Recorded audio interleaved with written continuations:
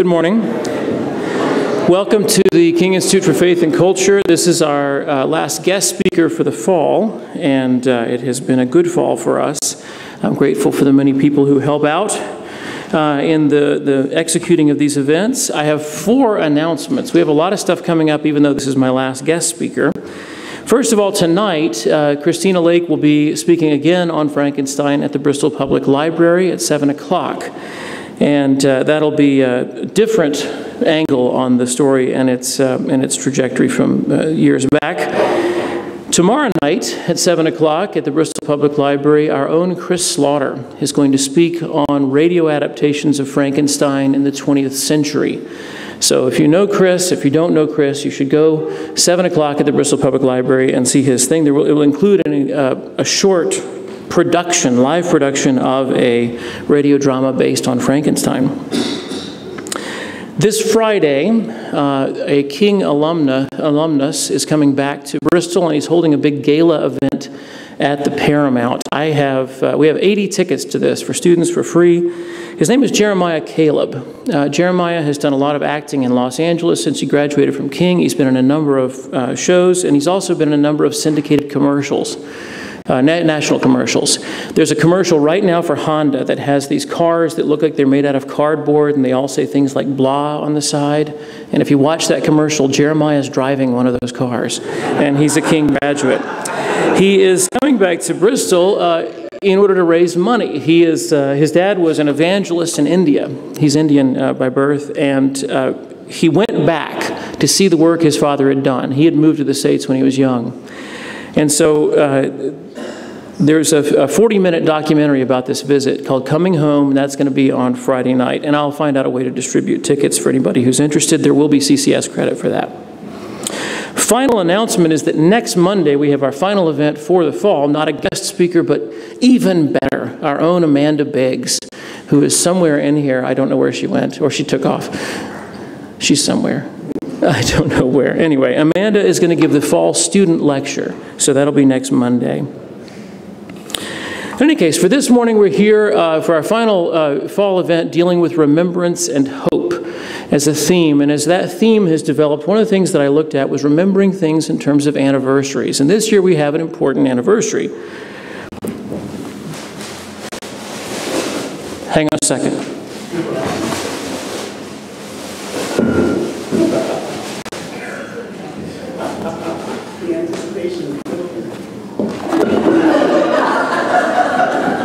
They're making me do this. I don't think you can hear me if I talk in here. So I'll pull it off, but there it is. Could you actually hear me when I was speaking? I didn't think so. Anyway, that's my Frankenstein mask. It's the 200th anniversary of the publication of Frankenstein. All of you taking Humanities 2 will read Frankenstein, a book which has important things to tell us still 200 years later about things like technology, creation, what it is to be in the image of God, perhaps, and what it is to be human. Well, when I thought about this anniversary, the name that immediately came to mind was Christina Bieber Lake, because I was aware of her book called Prophets of the Posthuman. She's given a lot of attention in American literature to the way that people have thought about what would happen if we could transcend the body. And indeed, those themes are there in Frankenstein, as you know. Christina comes to us via her undergraduate at Princeton University. She did her PhD at Emory University in Atlanta, and she has taught for many years at Wheaton College in Illinois, where she is the Clyde S. Kilby Professor of English. She's also written on Flannery O'Connor and has another book in the works now. But for today, she guides us through our remembrance of the 200th anniversary of Frankenstein. Please welcome Chris Lake.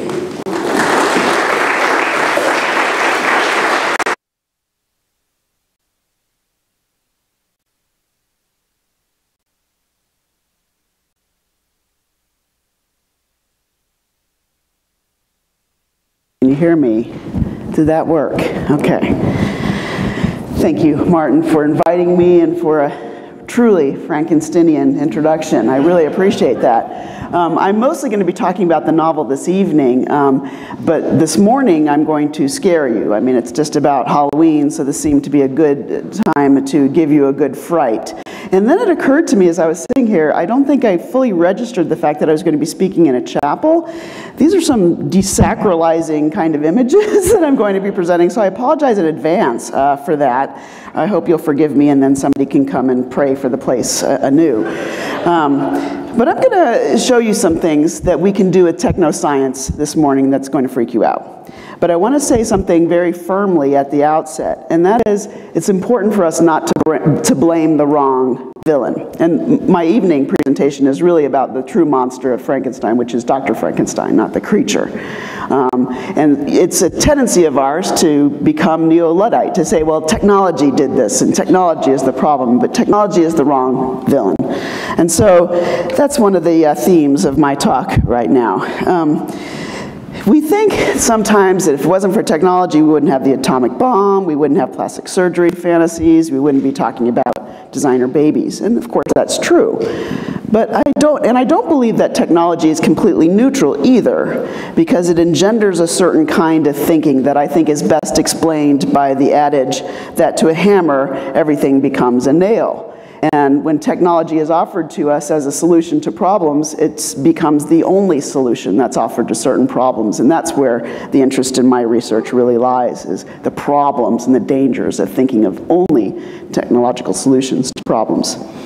So modern industrialized nations have long practiced a way of thinking that turns to technology first to solve problems. You don't like your figure or the way you look, go get breast enhancement.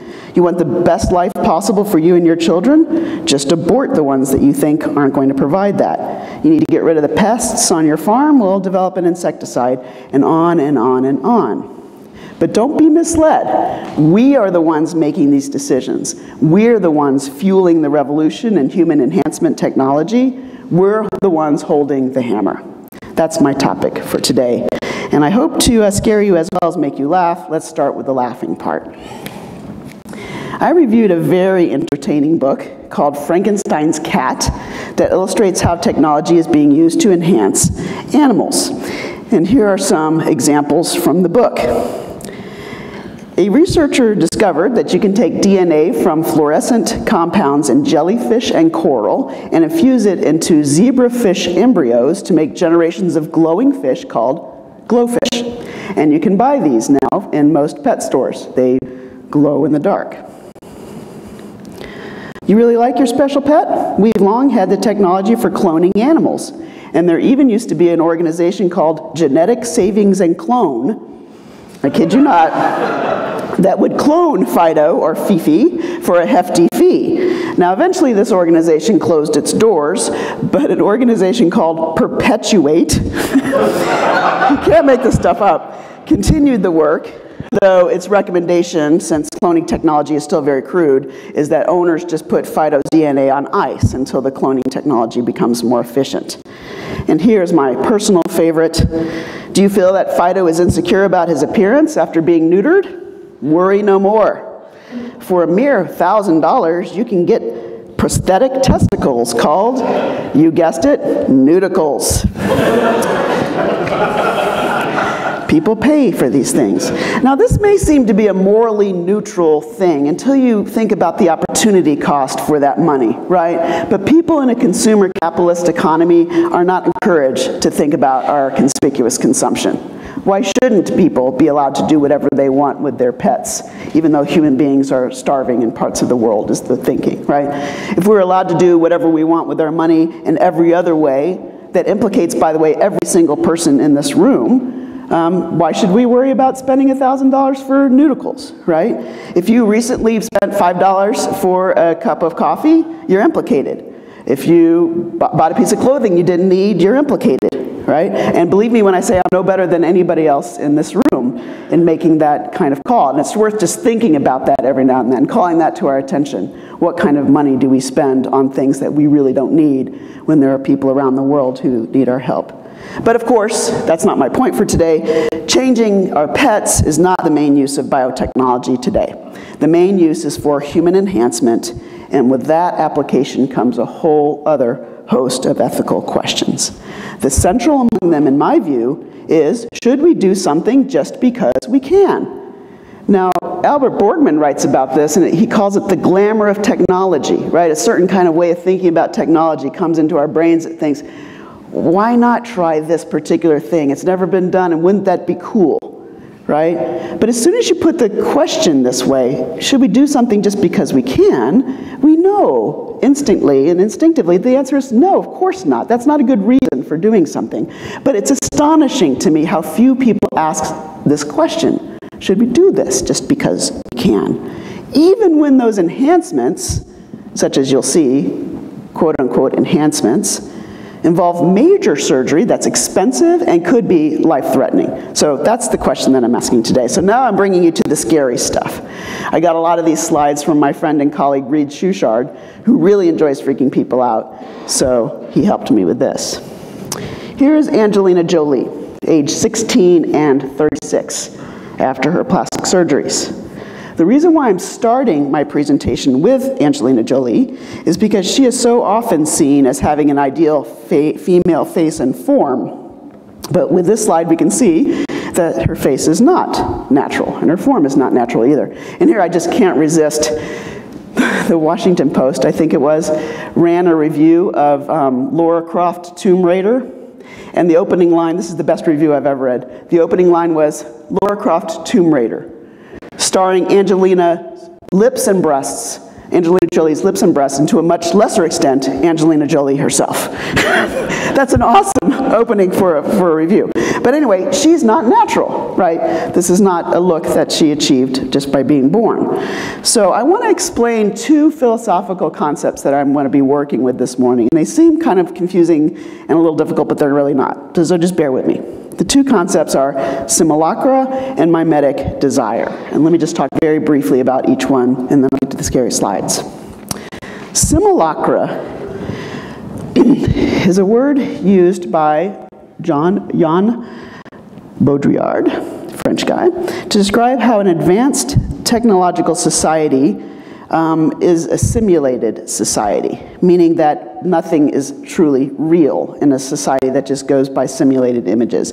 California is an example of the most simulated place in the most simulated country, and Disneyland and Disney World are the examples of how simulated things are. You go to Epcot Center to see the real Germany, what you're going to see is what you think Germany should look like, right? That kind of idea. So simulacra simply means copy of a copy of a copy, where there's no original that you can go back to. There's no original California, is Baudrillard's argument. There's no original America. Everything is just a kind of echo chamber of images. Okay? So that's the first concept I want to hold in your mind for a minute. The second is mimetic desire. This concept is best articulated by René Girard in his book Deceit, Desire, and the Novel. Now, what Girard is doing, he's saying, in the world of simulacra, simulated images, that is America, what propels people to copy each other is a vicious trap that is not as simple as it seems.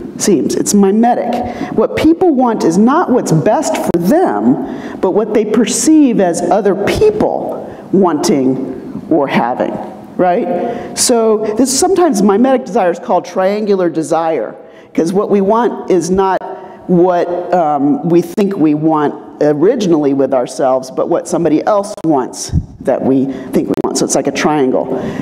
Here's Joe down here, and here's Mark down here. Joe really likes Sally, so Mark thinks that he really likes Sally. But what this argument really helps us to see is that not even our desires are our own. We have copied our desires from other people. We're not even authentically desiring. Now, these two concepts, simulacra and mimetic desire, wreak havoc on people in advanced technological societies, because these images of what we think we want are everywhere, and we now have the technology to reach for them. This is an interesting couple of slides. Growth of media in the United States over the years. You don't need me to explain how quickly this has grown, even in the last 10 years, the amount of contact with media. This is the growth of mental disorders in the United States. This is correlational data, it's not causational, but there is a strong correlation here. Millennials, the people of most of this generation of the people in this room, are increasingly anxious and depressed. And most of the time it's attributed to social media and the feeling of comparing yourself to other people. And that is all simulation and mimetic desire. So those are the concepts at play, making people depressed and anxious. Now, it's also important to note that the interaction between simulacra and mimetic desire is complicated, right? It's not simple, it's complicated. Take the very well-known example of Bruce Jenner becoming Caitlyn Jenner. Everybody knows about this, right? This may seem like a kind of simple case of gender dysphoria, which is not simple, but like, oh, I'm a man, I really wanted to be a woman. But once you recognize who he's copying, Cindy Crawford, it becomes a little more complicated. He wanted to look, obviously, like Cindy Crawford here. That's mimetic desire, and that's simulacra. Now let me give you an even clearer and more disturbing example of the combination of simulacra and mimetic desire. In the early 2000s, there was a spate of quote-unquote reality TV shows that foregrounded plastic surgery as a solution to your happiness, right? MTV had I Want a Famous Face, and Fox, after seeing NBC's Extreme Makeover, decided to do Extreme Makeover of their own and call it The Swan, okay? So here, I Want a Famous Face. You can look like Brad Pitt. If you already kind of look like him, you can get to your looks, augmented to look exactly like him or close enough. And The Swan, this is the ugly ducklings that were selected for being ugly. And then plastic surgery, a whole bunch of plastic surgery, targeted in all kinds of places, and therapy and working out and not eating anything. You can become and you get to enter a competition to compete with other ugly ducklings who have become swans and then named the ultimate swan. It's the most disgusting thing I have ever seen. I have shown the first episode of this program to students in bioethics seminars, and it's just, women in the room are just crying. It's so bad. In fact, the first time it came on TV, and because I'm so interested in bioethics, I was watching it, I was newly married, and I was crying, and my husband came in, turn that off, this is terrible. It's that awful. All right. So this is the winner, by the way, this is the winner. Her name is Rachel Love Frazier, and the producer of this show said she won it because she was the one who, quote, gave herself most fully over to the process. I would love to believe that what Fox does doesn't matter, but the hard evidence indicates that these programs set a whole bunch of people, especially women, into a new trap of mimetic desire. The data reveal that during the peak year of these shows, which was 2003, there was a 44% increase just that year in enhancement procedures, surgical and non-surgical, and a 446% increase since 1997. So that's mimetic desire. Something gets put on TV, you think, I can do that, I can get that enhancement, I can become a swan. But there's no, what are you copying, right? It's a copy of a copy of a copy. There's nothing authentic. And I'm not done yet, it gets worse. Celebrities, celebrity mishaps in plastic surgery has become a little bit of an art form, right? Like a like a web art form, internet art form. Seeing these botched jobs from celebrities. Jocelyn Wildestein, I don't know how you pronounce her name. Then you have Barbie. Everybody knows about Barbie. But what you may not know is this anatomically impossible doll was first marketed in 1959, 6 years after the start of Playboy magazine, which, like all porn, lives in the realm of simulacra. If there's anything that lives in the realm of simulacra and mimetic desire, it's pornography. The birth of Barbie was significant because it was the first doll that girls played with, which was not a baby or a child, but the woman that the little girl was supposed to become before she has children of her own. So the sexually desirable little girl, right? So this changed everything. We don't have dolls anymore as things that we're like mimetically engaging with. We have grown-up dolls. So it set up waves of mimetic contagion. One of my friend's daughter got Bible study Barbie. She wanted to throw it in the fireplace. It's terrible. Now, it's well known that all human beings are drawn to imitate what society tells them is attractive or desirable, right? So we have people trying to become Barbie. Here is Gabriela Jurakova, age 18 when this photo was taken. This is truly grotesque. See, these are surgical changes that she's made to her face. And more well-known, Valeria Lukanova, who has apparently now given up the designation human Barbie, which she accepted for a while, but still keeps her boob job and her facial features. Now, you might want to note that we don't know. The fact that it's impossible to tell whether these have been photoshopped only serves to make the point more profoundly. There's nothing real here, right? It's a mimetic contagion, imitation. Here she is next to the self-named human Ken, Justin Jedlicka. So we got Barbie and Ken. Anime in Japan leads to the human anime doll, Anastasia Saphagina. And then, thanks to my friend Christy, we have the human Disney character, Pixie Fox, who has spent over 100,000 pounds to be turned into Giselle. With the ears, the nose, the lips. She started with her face. Then she moved to her body, where she had 6 ribs removed, as well as numerous surgeries to achieve the look that she wanted. And here's what she said about it. I want to have the tiny waist, the butt, big boobs, big eyes, and a really pretty face. Having my ribs removed was just another step in achieving that ideal.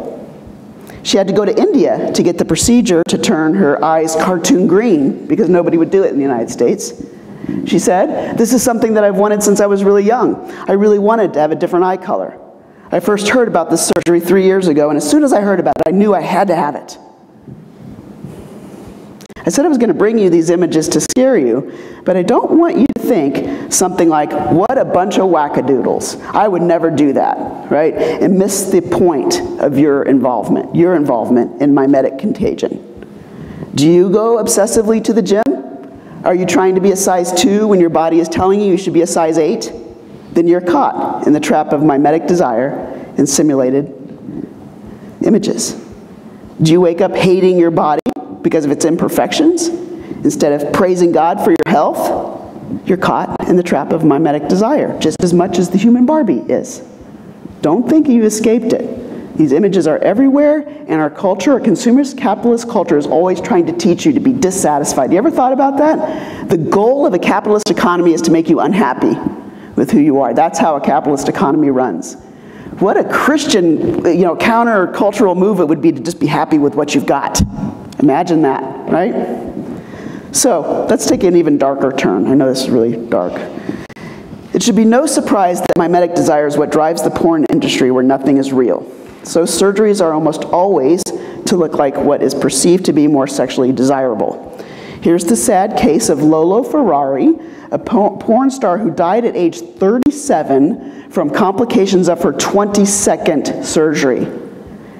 And look at what she said here. I hate reality. I want to be wholly artificial. All this stuff has been because I can't stand life. I was frightened and I was ashamed. I wanted to change my face, my body, to transform myself. I wanted to die, really. Needless to say, this disordered desire and self-contempt and hatred fuels a burgeoning new industry of sex bots, lifelike synthetic robots that are designed only to give sexual pleasure. And here, this is really disturbing, is a man who goes by the name Dave Cat. Dave Cat bought his first doll, who he calls his wife and claims to have married, for $6,000. He liked her so well, this is his wife, he got a mistress later. And I kid you not, these people who are kind of in a club, like an internet club, call themselves idolaters. D-O-L-L, idolaters. Now, again, this may seem like a victimless crime, if you will, but it's ethically much more complicated than it seems. Like pornographic images that objectify all women, these bots do nothing to help people connect with actual other people Instead, they set up a barrier between the person who uses them and anyone they might have an actual relationship with. And I'm not even talking about a sexual relationship or an intimate relationship, just an actual relationship with an actual other human being, right? Now, listen to the way that he describes his choices in an interview. Now, the important thing to remember, he says, is that gynoids and androids are like organic humans, but they would lack the qualities that make organics difficult to deal with. They would be pleasant, agreeable, non-judgmental, aesthetically and mentally pleasing, and more. In day-to-day existence, most people have to deal with at least one person whom they'd rather avoid at all costs. The way I see things, your spouse should be easygoing and a joy to come home to in order to counteract having to deal with all manner of undesirables when you're out and about. I think the best way to reach that goal is through humanoid robots. It's like having your cake and eating it too. What's disturbing about this man is that he has no concept whatsoever of how the kind of simulated intimacy is stunting him morally. It's keeping him in moral infancy. The only way, and we as Christians know this, that we grow as human beings is by having to learn how to deal with the foibles of others just as they learn to deal with ours. Marriage is one of the most sanctifying activities. It's a crucible, right, that helps burns out our impurities because you really find out about one another and the difficulties and the foibles and the things that are hard to look at, right? But to actually say that you've married this sex doll and then have another one as a mistress is to withdraw yourself into pure solipsism. It's narcissism to the extreme. Having a made-to-order bride that never challenges you, right? And like pornography, having female forms that are purely objectified and not persons in their own right harms all women, not just the women in his life, it harms all women. Have I scared you a little bit? Right, good. Now what's to be done? All right, this is the harder question. The last time I checked, a consumer capitalist economy is pretty entrenched in America, right? We're not going to fix that. The glamour of technology is entrenched in America too, so what else can we do? And this is where my research has led me to look at mimetic contagion more closely, to look at motivations for human enhancement technology and try to find a way in there, okay? So let me explain what I've learned. The first thing I learned is that the way that our culture has learned to think about the human body and what constitutes the good life is part of the problem, okay? The first part of the way we think about our bodies is posthuman. We are already posthuman. And let me explain what I mean by that, because it's very important. Catherine Hales, who's a literary scholar, offers a great definition of what it means to be posthuman. She says that the moment we used the Turing test to define life was the moment we became posthuman. So her book is We Are Already Posthuman. The Turing test, if you're not familiar with it, was devised by Alan Turing in the 1950s, and it was used to test computer intelligence, right? So you've got a person here, C, talking to, via text, a computer and a person. And if the computer fools you into thinking that it's a person, then the Turing test has been passed by the computer and you have artificial life, okay? Now she's actually not interested in, do we have artificial life? Is that what we're going to get? What she's interested in is saying that that's what it means to be alive, is to be information patterns or communicating on a text that you can somehow determine one's consciousness, not from embodiment, where you were born or where you live, places or anything, but information patterns and data. So we are posthuman because we are Gnostic, because we define ourselves by information patterns and stuff inside, not embodiment. Embodiment is considered bad in a posthuman world. So why not change? You don't like your body? Just change it. As Hales argues that the body becomes the original prosthesis that's just there for us to change any way we want. And so you have no argument. Like if you want to be an amputee, there are people called amputee wannabes, that they desire to have their legs cut off or arms cut off because they see themselves as more authentically who they are without those limbs. And in a posthuman culture, can you argue against that? You can't. You can't make an argument in a posthuman culture. That's really important. Needless to say, this is not the Christian perspective on the body and the soul. Second, The second thing, in addition to being posthuman, and since we are stuck in a mimetic mode, we are not thoughtful about what the good life should look like for us. Okay, that's grammatically incorrect, but you know what I'm saying. We're not thoughtful about what the good life is and what it should actually look like. Now, these two things, being posthuman and not thinking about the good life, couple very easily with one of the great American illusions that individual autonomy is the highest good, right? If your body is nothing but a prosthesis that you can manipulate, then nothing about your birth or genesis is sacred. Since secular society would teach you that you are a biological accident, why not change however you want to? Technology is secondary and not a primary concern here. The primary concern is the vision of the good life that this technologically oriented society is pursuing. So here is what we've got. This is advanced industrial society's paltry vision of the good life. Personal autonomy is the highest good. Ultimate freedom to do whatever you want. I can do whatever I want with my body. Posthuman. My goal is to find acceptance, social media, etc., and I avoid suffering at all costs. Now, this particular point of view, and if you really think about it, I want you to take a moment and think about it, can only lead to self-contempt, because you'll never arrive at ultimate perfect freedom and ultimate perfect social acceptance, and suffering will hit you. And all that this will do is make you unready for it when it comes, right? But this is what our culture just accepts as the good life.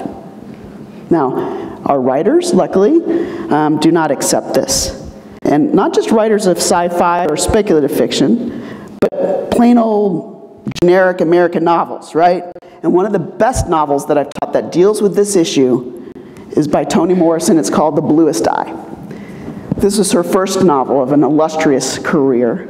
Ended up winning the Nobel Prize for Literature. Morrison did. This is the book's first cover in 1973 when it came out. The novel is set in the 1940s, and its protagonist is a little black girl named Piccola, featured here, who wants to get blue eyes because she thinks she is ugly. This is largely because her own mother has internalized the view of the larger culture that to be black is to be ugly. If your own mother thinks you're ugly, you're in trouble. Okay? Right? You know what I'm talking about. Piccola thinks that getting blue eyes like Shirley Temple will finally give her the love that she craves. Now, today's technological society can say, great, for $4,000, $5,000, you can do that, and you can. You can have the liquid that causes your eyes to be brown to be removed from your irises and have blue eyes. But Morrison's novel is brilliant because she shows you through the course of this novel that even if Piccola could get blue eyes, if she could alter her appearance completely, her problems would not be solved. Right? That's what this novel is about. That's not the problem. There are deep systemic problems of racism fueling a community's self-hatred, black community's self-hatred, and fueling the little girl's destruction. This is a sad, sad story. But I really encourage you to read it because it also has a beautiful, beautiful image at its core. And the image is this. The narrator, one of the narrators of the novel, is a young black girl named Claudia. Claudia learns through the course of the novel, she's one of Piccola's friends, that she has been scapegoating Piccola, that she's been othering her as ugly in order to make herself feel better. So Claudia learns, I am using her, I am making her look uglier and uglier in my mind so that I can look better and better. And so you know what she does? It's important to the plot to know that Piccola has been raped by her father and becomes pregnant. Okay? Claudia begins to pray for Piccola's baby and to want it to live. Nobody wanted that baby to live. She starts to pray for the baby. It's remarkable. And this is Toni Morrison. This is me fangirling, right? Piccola imagines the baby, or Claudia imagined Piccola's baby in the womb. It was in a dark, wet place, its head covered with great O's of wool, the black face holding like nickels, two clean black eyes, the flared nose, kissing thick lips, and the living, breathing silk of black skin. No synthetic yellow bangs suspended over marble blue eyes. No pinched nose and bowline mouth. More strongly than my fondness for Piccola, I felt a need for someone to want the black baby to live, just to counteract the universal love of white baby dolls, Shirley Temples, and Maureen Peels. This is beautiful writing, because you see what she's done? She's taken a baby that nobody wanted and said, no, this is a gift, and beautiful in all of her blackness, gift. So this is the answer to the mimetic contagion. Our imaginations need to be sanctified, like Claudia's, by a vision of all human life as beautiful and as a gift from God. And this is where the gospel is so salutary. It's right there. It teaches us that we're not here by accident. We have been created on purpose by a loving God who sees us, right? He acknowledges us. He already recognizes us. So we don't need social media to get recognized by others and get trapped in an endless spiral of simulacra and mimetic contagion. And if we think of ourselves as already having been given a God-created body and a God-ordained destiny, the choices that we make will look really different, right? We'll long to be conformed into the image of Jesus Christ and not false images, Barbie or other things that we think look better, that our culture has actually poisoned us with. So I want to conclude by sharing an insight that I only recently recognized about myself and the scholarly work that I do. And this just occurred to me the other day. There's a way in which everything that I've been working on the last 10, 15, 20 years of my life comes down to a single verse in the Bible. We love because he first loved us. God loved us from our conception, and because of that, we have the power to love others, to love ourselves and love others out of this trap, this mimetic trap, right? And into a life-giving relationship with Jesus Christ. That's the way out of the contagion. So, thank you for listening.